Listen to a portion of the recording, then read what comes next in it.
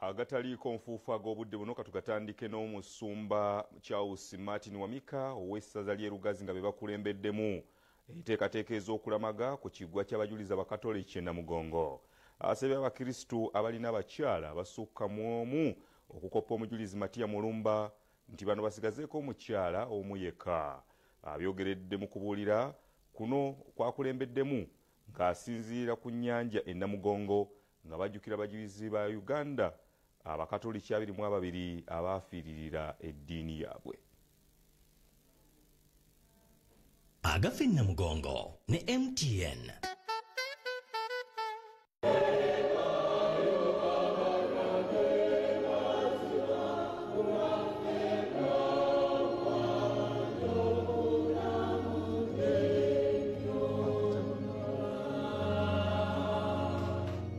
Jiweze emyaka 137 bwe ky'abajulizi ba Uganda 45 battibwa olw'eddiini ku biragiro bya Kabaka Mwanga II. Abajulizi bano battibwa mu 1886 ng'abamu baafumitibwa amafumo, abalala ne batemebwako ebitundu by'omubiri n'okubookya ng'olunaku luno Abakrisitu mu nsi yonna balukuza nga bayita mu kulamaga.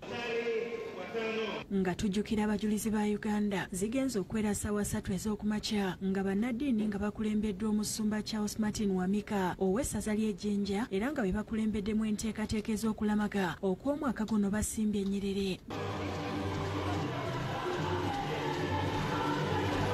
Batambudde okwolekera woltaali era nga wano weewakubwa emwaliiro buli mwaka. Woltaali etimbiddwa bulungi so nga n'ekifo kwaya weebadde esinzira okuweereza amaloboozi wabadde watimbiddwa n'okuyooyootebwa. Ennyiriri z'abannaddiini ku mitendera egy'enjawulo okutuuka ku bassaabasumba mubaddemu bafaatha abasitudde ebisigala by'abajulizi mu busanduuko obwa zaabu nga bino bireetebwa buli mwaka okubajjukira.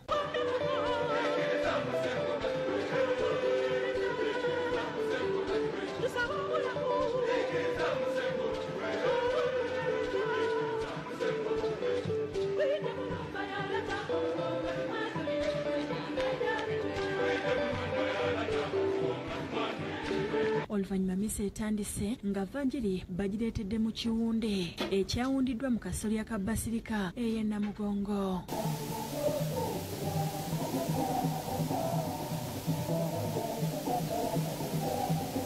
Essomo erisooka lisomeddwa omuyizi Kenneth Kajobe ng'ono muzibe ekyewuunyisiza Abakrisitu. From the people who say they are Jews, but they are not true Jews. They are a group that belongs to Satan. Okubulira omusumba Wamika akujje mu kitabo kya Luka omutukuvu. We are here to arouse, to awaken, to inspire, to pray through the matters. Lord, increase our faith. We must be serious and infectious with our faith. Mu ngeri yemu atendereza okukkiriza okweyolesebwa abantu ab'enjawulo abaawandiikibwako mu kitabo ekitukuvu okuli Abrahamu eyali asazeewo okusaddaaka omwana w'omu yekka, Maama Maria ne Yozefu saako abajulizi ba Uganda abaafiirira eddiini. Asoomoozezza abantu abamala obudde obungi ku masimu n'ebirabo by'omwenge kyokka nga bwe batuuka ku bya Katonda obudde bapima bupime. What faith do you take seriously?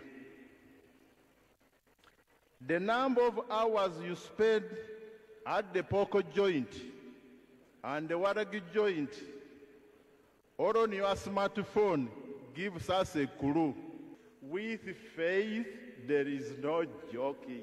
Asoomoozezza Abakrisitu abalina abakyala bana n'abasaba okulabira ku mujulizi Matiya Mulumba. Matiya Mulumba first joined the Muslims, then the Protestants. When he started attending the Catechism of Ludel, he had 4 or 5 women. On May 28th, he decided to join the Catholic Church. He was baptized, confirmed, and wedded as the first wedded couple in Uganda. So you Catholic men who are here, who have 4 women, we are giving you 4 years. Drop 1 each year so that at the end you wed 1. Abavubuka balabudde ku masimu ag'okuseereza agabaviiriddeko okusuula empisa. The youth of today, you seem more affected by modern life. smartphone, internet. Empisa enungi, good manners seem to have been thrown overboard. The majority of the Uganda martyrs were youth like you. Obed Lutale ne Kenneth Nyombi be bakusakidde ekkulire lino.